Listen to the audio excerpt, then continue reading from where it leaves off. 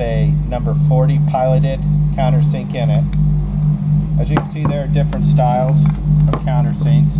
This one has a little plastic thing that kind of keeps you from scarring the material. You can see where the other ones kind of leave a little ring.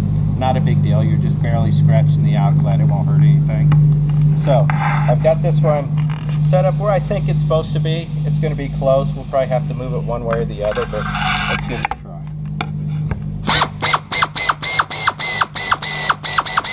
As you can see, I didn't apply a lot of pressure, just enough for the countersink to sit flush. We're going to take a 426 head rivet. You can see that's not quite deep enough. We're probably going to go about a half a turn. So I loosen this, pull this back, and there's a half a turn. Tighten it back. Let's try it again.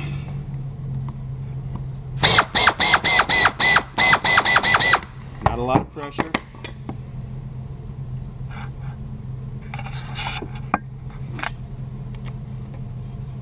And that's pretty much what you want. You just see just a little bit of a shiny ring around it, not much. You don't want to go any deeper than that, and that'll give you, when you squeeze that rivet or shoot it, it's going to swell just a little bit and it'll fill that up.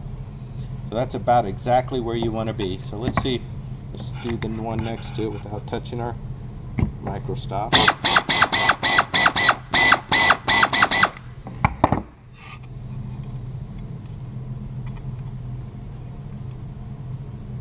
There it is. Well, that one needs to be just a little bit deeper.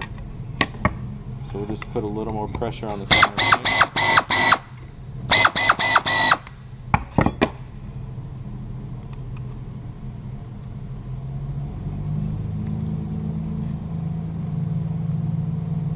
So that's where we need to be for countersink. We'll probably go a half a turn more down. There's a half a turn. Let's hit our countersink.